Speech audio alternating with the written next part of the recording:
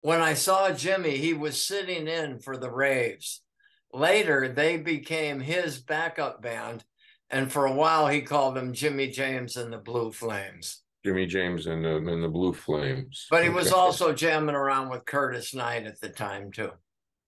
Yeah, and then there was also Lonnie Youngblood, the saxophone player. I mean, he played with just about everybody. Wilson Pickett, the Isley Brothers, Little Richard. Yeah. I mean, just... he showed everybody up. They had to throw him out. Yeah, yep, that's what happened with Little Richard. For sure. Oh, sure. You know, when he... When he did his first performance over in, I guess it was probably London, and this is Albert Hall. Yeah, maybe even prior to that, I don't know. Clapton was there to see him. Paul McCartney, Peter Townshend. They all thought their careers were over. Yeah, Clapton said to Peter Townshend after the show, he said, "What are you going to do now, Pete?" He also told him that Jimmy had stolen some of Peter Townshend's moves, licks and that windmill. Yeah. Boy, speaking of Pete Townshend, that dude could really jump high. Yeah.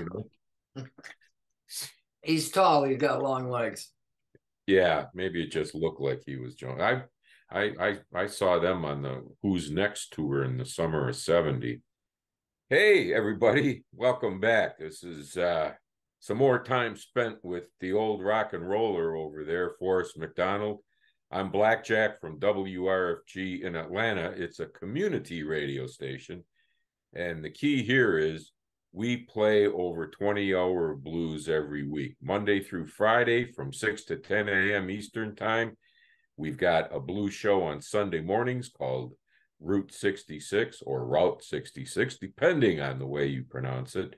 And that goes from 7 to 9 Eastern time. We've got a show on Sunday afternoons with music from Louisiana, Zydeco, Cajun, Creole, all kinds of great stuff.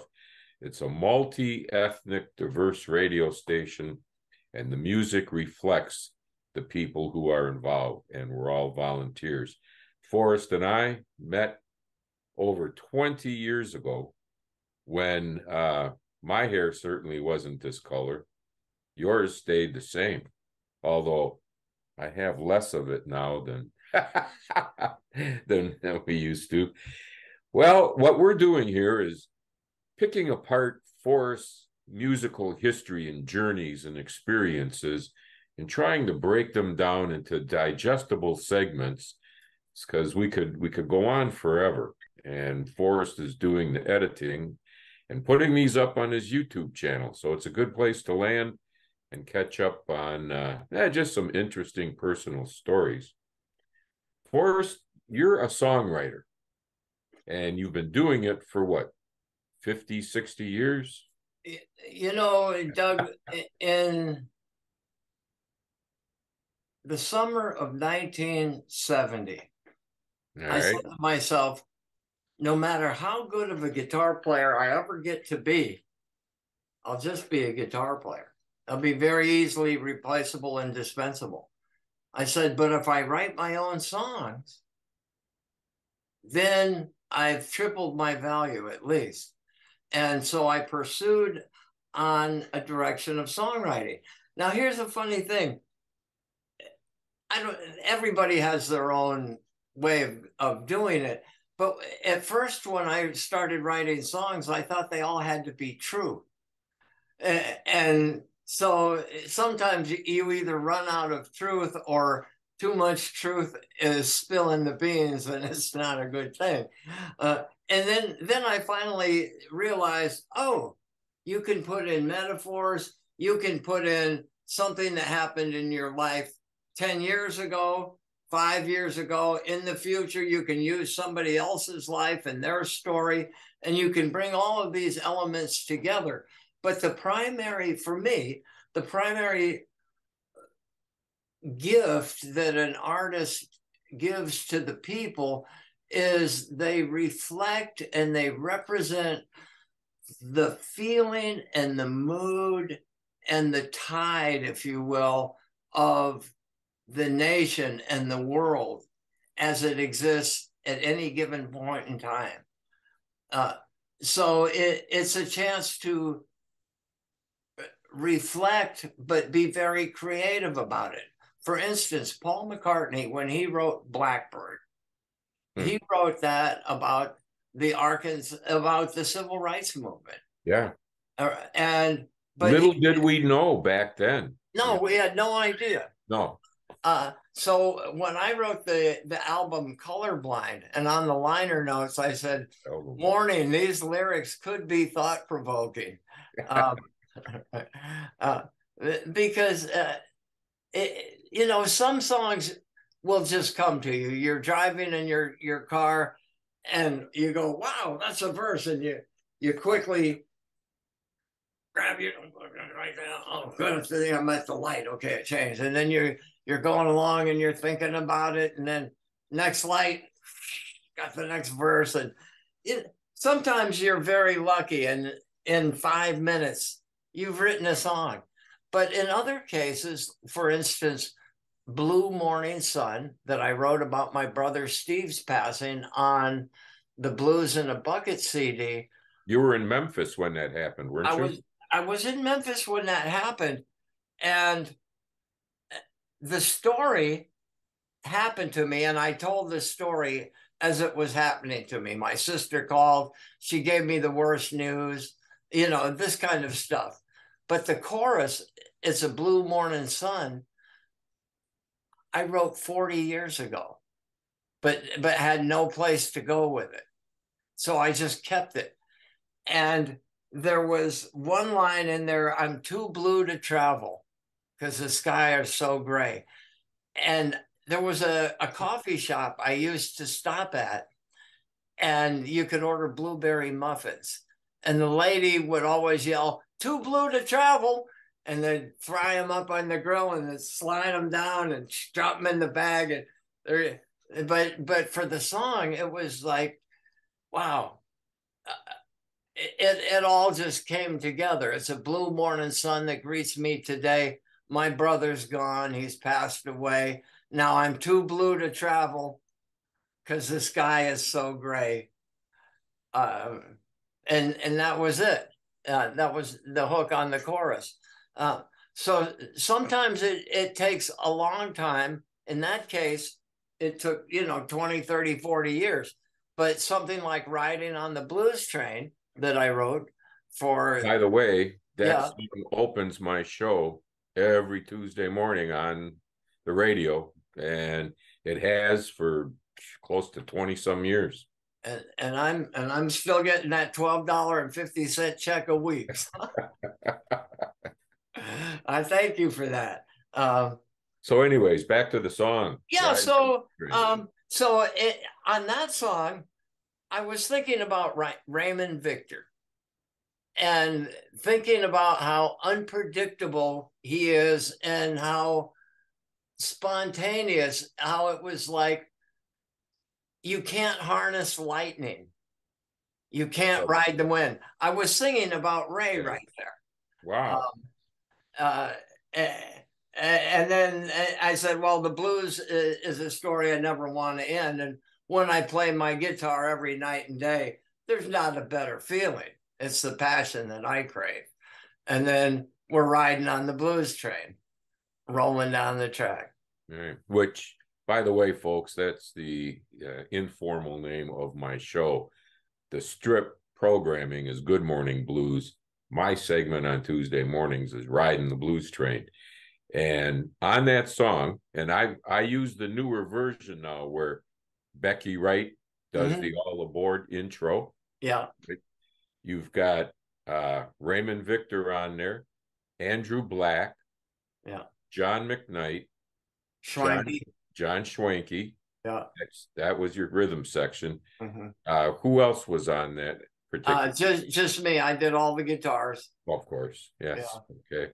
And Tony Carey played a little bit of keyboard on there. Okay. All right. And the interchange of the vocals is just magic, you know, and those lyrics. Who would have thought you were talking about Raymond Victor there? You right. I've never told probably anyone that. So you're the first to hear it, and soon the millions will be. Now I'm going to be thinking, you know, because I always listen to my show, you know, listen to every song all the way through as I put it together. I'm never going to think about that song, you know, the same way. You know, so what I'm hearing is you don't have a set formula or pattern for writing songs. It happens. Whatever inspires you at that moment. Precisely. Let me give you one more story. Sure. When my second wife, Debbie, told me she wanted a divorce, and she moved out, and I walked out to my back porch, and there was dirt, you know, it's dirty before the grass starts. And I just bent over and I was thinking about everything. And I started to cry. And the ground was dusty, parched and bare. First came a stream. That was my first tear. And then I kept crying and I made a little puddle. And now there's a river there.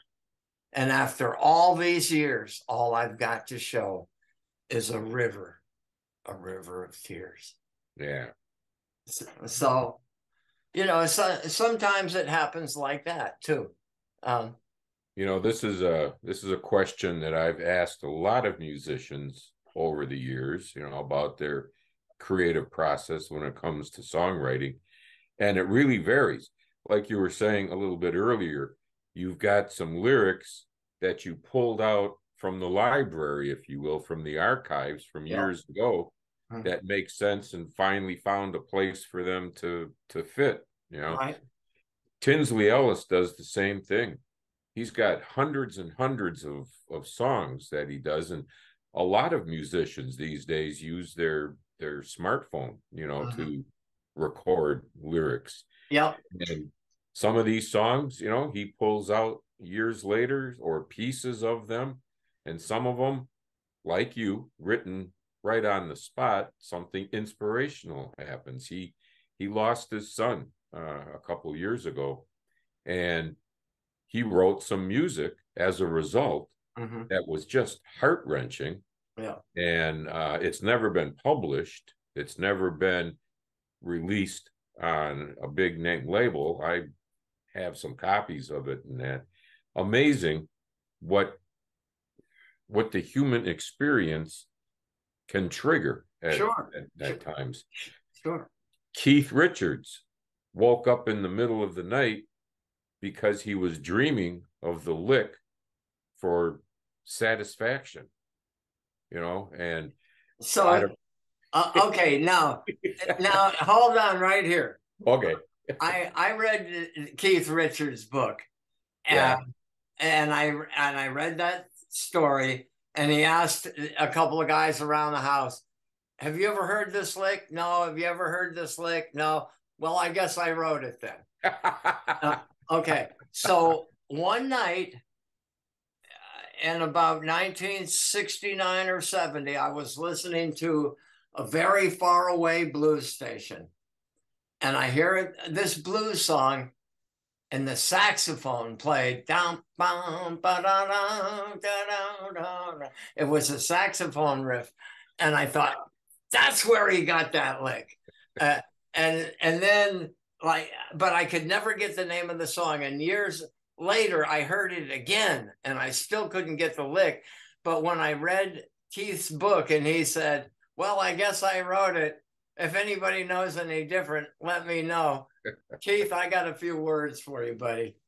Maybe he should hire, and I'm not real good with popular music and who's out there on the top 40 charts these days, but maybe he should hire Ed Sheeran's lawyer. Isn't that the young guy that was just going to court because someone thought he had glommed on to a four-chord procession from you know, that guy. I can't. Marvin Gaye. Marvin Gaye. Okay. Yeah, thought he glommed on to some of Marvin Gaye's music, and they, you know, the court proceedings, they came up with, you know, a couple dozen songs that use that same chord progression. Yeah. And I turned to AJ and I said, you know, after all these years have gone by and all the songs and the music that has been created, how do you come up with something that's never been done before? Mm-hmm. How can you be sure, yeah, you know, that it's never been done before? Right. I've always heard that the best writing comes from personal experience. Writing has been a cornerstone of my career, my day job, some of it creative, you know, some of it not so creative, but it got me through. And, you know, 30 some years of being involved with that process has served me well. But there are other ways to get that good writing. Otis Taylor, I was hanging out with him at the Blues Music Awards many years ago. He had just come into his own again, and had won, I think it might have still been called the W.C. Handy Awards back. Yeah, I recall I was there. Yeah, and I said, where do you get the ideas for your songs? Because they're like historical narratives and that. And his honest answer was, I just pick up the newspaper. All the stories are in the paper. That's where I get my inspirations. Interesting. And then you and I think back to the 60s, what the music meant to us. Yeah. You know, Buffalo Springfield, for what it's worth, for instance. Incredible. Yeah, Country Joe and the Fish. You know, and I feel the same thing happening today. You know, the world seems to be in such a turmoil. And again, my focus is on the blues music arena, right. the blues music world. There's more and more music being produced, recorded, distributed, and heard that talks about contemporary times. Like Shamika Copeland, for instance. You know, Done Come Too Far. That's her newest album. Yeah. There are songs on there that there's one called The Talk. And it's about an African-American mother worried about her son. And she knows he's come of age where she's got to have the talk with him. I had a grandmother contact me after I played that song on the air, wanting to know who it was, how to get a copy of it. And I said, why? She says, I want to play it for my grandson. I want to give it to him. Music moves people. Yeah. You know that. Yeah, yeah. You know my song, I Wasn't Looking for Trouble, but Trouble Found Me. And every word of that is true, you know. I went to play some music with some friends of mine. I got there a little early, about 8:45. That's when this car pulled up and blocked me in. That's about the time, my friends, that the trouble began. Yeah. I wasn't looking for trouble, but trouble found me. And I'll be doing unto others as they'll be doing unto me, as they'll be doing unto me. You know. Was that when you pulled out your black belt techniques? Well, me and Shranky and Lawrence Perlman were going to record some of the Voodoo Screamer songs. And we got at the gas station, the meeting place, early. So I went over to Kroger to buy some sandwiches. And 5 or 6 African-American people blocked my car, but blocked this 19-year-old pretty girl that they were abducting. And I had to fight 6 of them to save her life. And I got really beat up, but I saved her. And so when I got back with the sandwiches to where Schwanky and McKnight were, and I'm covered in blood and my shirt's ripped off and everything. They said, what happened? Let's get him. You know, I said, it's too late for that now. We got to go record. So after 4.5 hours of recording, I had the worst headache when I got home, and Debbie opened the door and I was there just like covered in blood and clothes ripped apart. But I wrote a fabulous song on the Colorblind album. I mean, I nailed it completely. So yeah. Yeah. Ringo Starr, peace and love, peace and love. Yeah. Yeah. Wow. How many guitars do you have now? That's a rough question because I just sold my Flying V out of desperation. And I had that guitar for a long time. I love that guitar. Is it harder to play than other the Flying V? No, it was easy to play. Really? It had a really good neck for me. It was light. It was fiberglass, actually. And it had that really good, authentic Gibson tone. But right now, I have the Ernie Ball Music Man, designed by Eddie Van Halen. I use that a lot on the Finger Lickin' Blues album. I've got one of my favorites. Yeah, is it really? Yeah. I've got my old Strat, like Blackie, like Clapton. And I play my Gibson 335 a lot, the black one, like B.B. King. Mm-hmm. And then my Blue Zion Radicaster is just an awesome guitar. I've had that since 85 or 80, somewhere around there.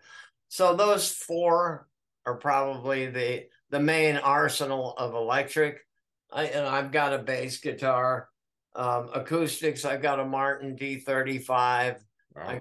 I've had forever. D'Angelico, classical. A Baby Taylor, a Giannini 12-string. Kalen's got an old Gibson acoustic, really nice.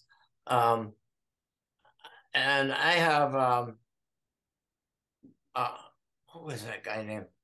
Koffenheimer or something, a really, really old guitar that a friend of mine's sister, it belonged to her brother. He died, and she wanted it in the hands of a good guitar player to stay in a good guitar family.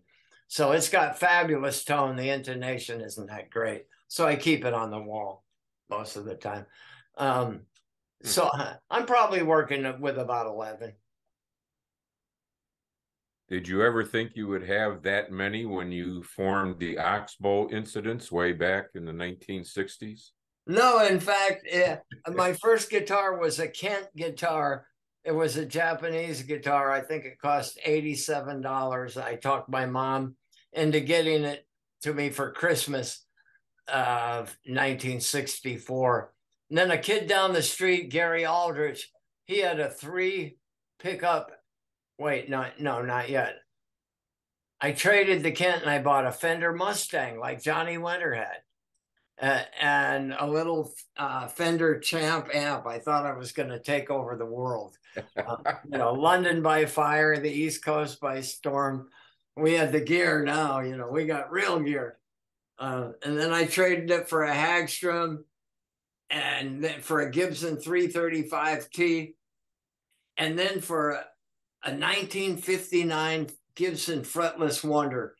It would sell for about $400,000. I sold a Fretless Wonder. Never heard of it. It's the 3 pickup black one.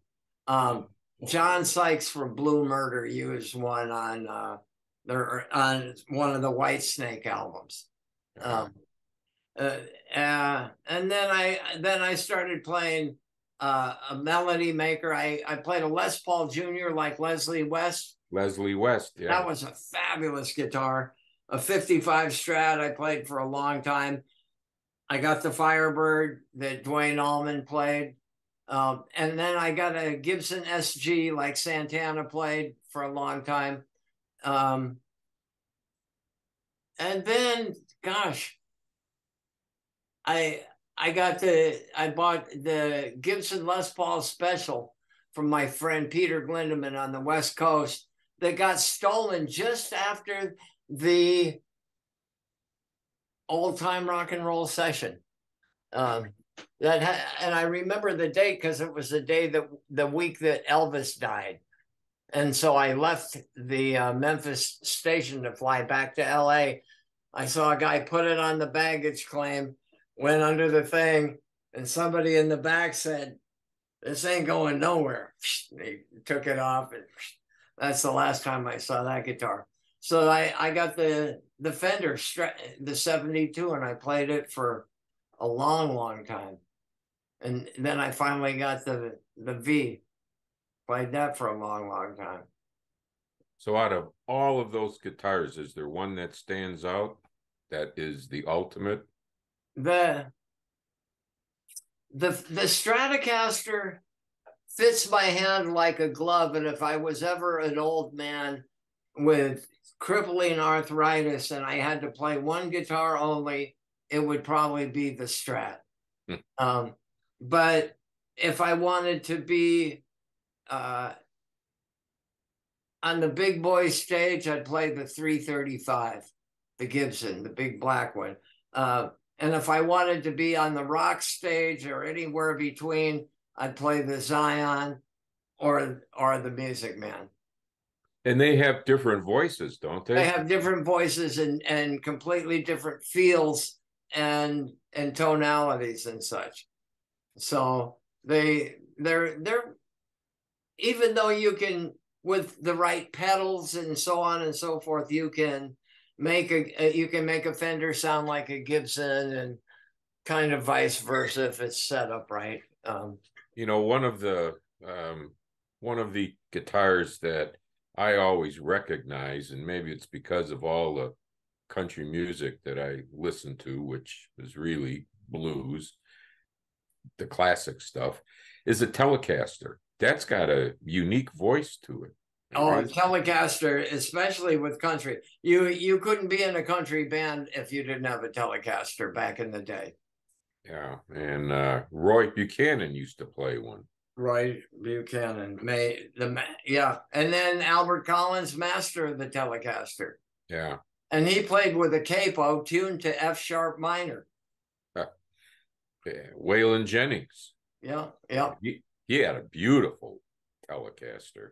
And his son is a great musician too. Shooter. Yeah, we saw the whole band together as a family. They were really good, and he was impressive. Yeah, I've got some of his music. It was there's a song, I think, "Put the O Back in Country Music." Mm-hmm. It's like who took the O out, and George Jones does an intro on that one.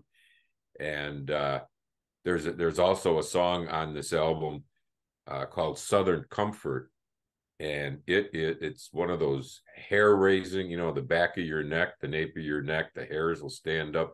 It's got that old time gospel sound, and he sings with his mother. She's one of the backup singers, the harmonies.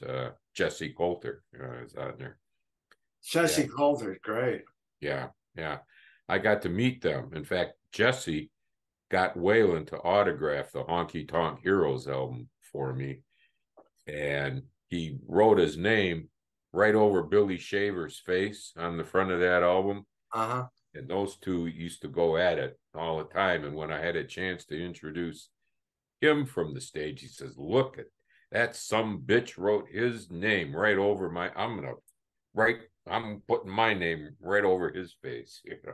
That's pretty funny. The rivalry never ended.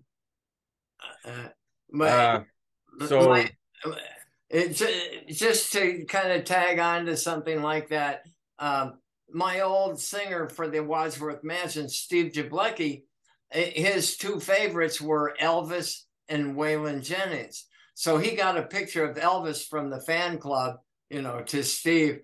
And Waylon came to the local radio station and was going to sign some autographs. So Steve said, "Will you sign mine?" And he handed him the backside of the Elvis picture. And he wrote, "Steve, Elvis," he says, "That's great. You're number 2. Elvis is number 1." And he's oh, man. Yeah, a little bit of rivalry there. Real quick on the Bonnie Bramlett thing, I forgot to mention a while ago when the Average White Band first came to LA, they were at a party. They didn't really have a name for the group. And Bonnie heard them and listened to them and looked at them and said, "How about the Average White Band?" And they kept it. You know, she was one of the best interviews, you know, we call them phoners when they phone into the show, that I've ever done. She had so much energy, and she was coming to Atlanta to do a benefit for, I think it was breast cancer awareness, and just tremendous. And boy, what a musical history. I mean, the people that she's been able to perform with. And her daughter, Becca, is an in-demand vocalist and has recorded and performed live with just about every major band. I mean, from Fleetwood Mac to the Rolling Stones, I think. She's just phenomenal. It's like a genetic thing, I guess. I don't know.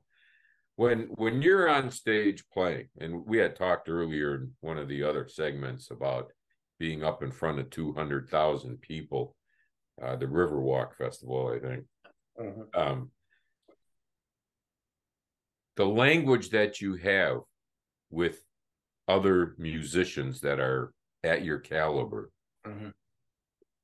how does that happen?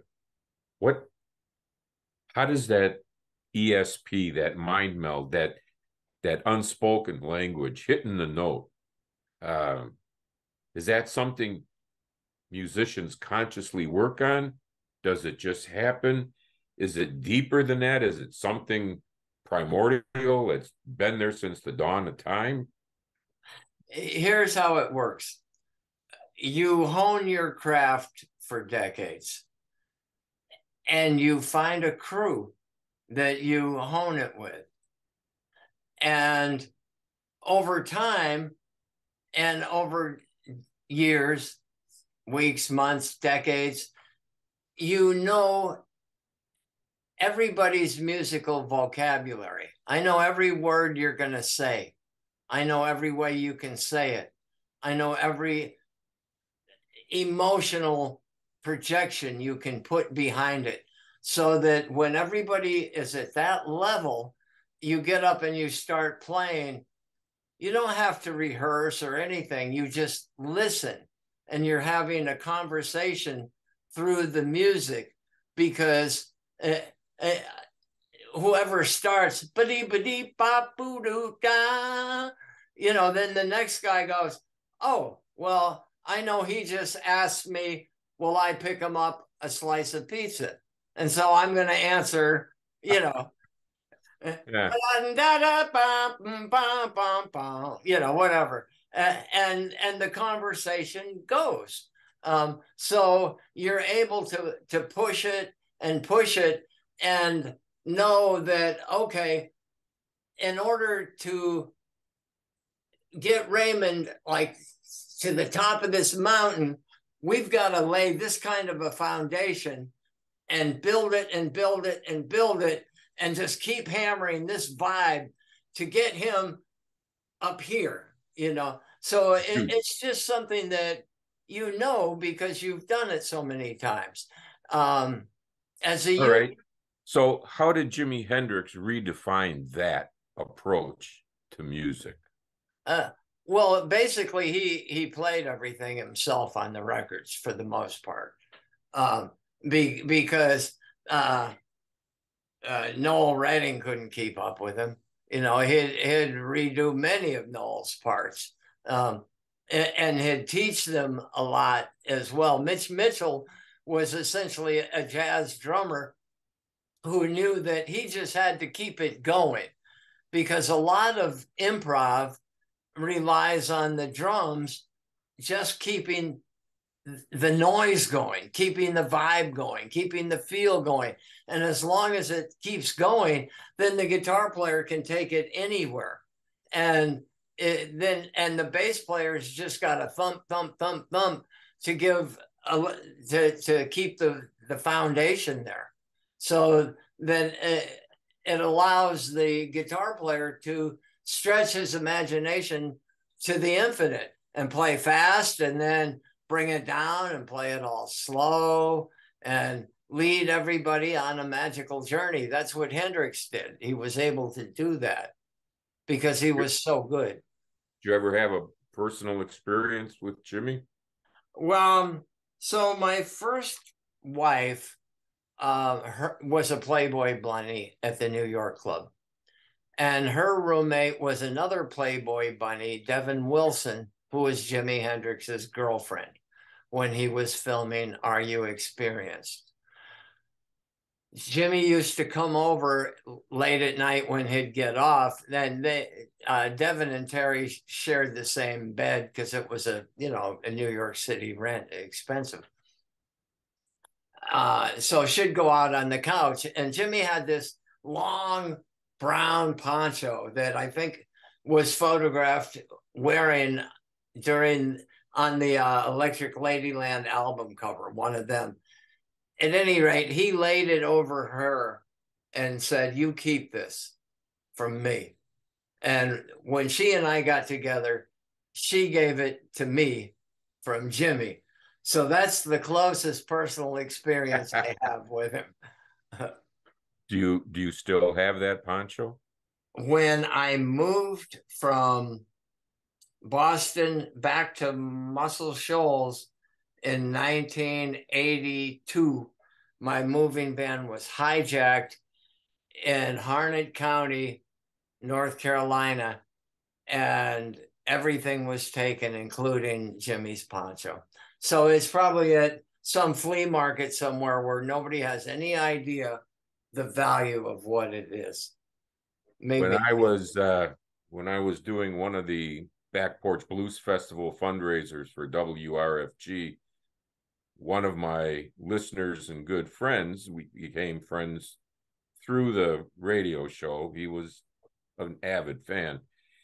His brother had a sash that he got at a Hendrix concert from Jimi when he threw it out in the audience, and he gave it to his brother, my friend, for safekeeping.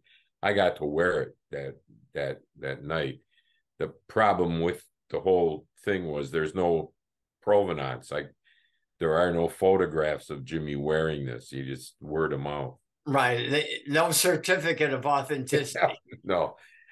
Forrest, thank you very much. I appreciate the insights and the conversation, and safe journeys, my friend. We better wrap this one up. I appreciate it, brother. I'll see you down the musical story highway on the next adventure, the next music moment of the old time rock and roller. So long, my friends. See ya.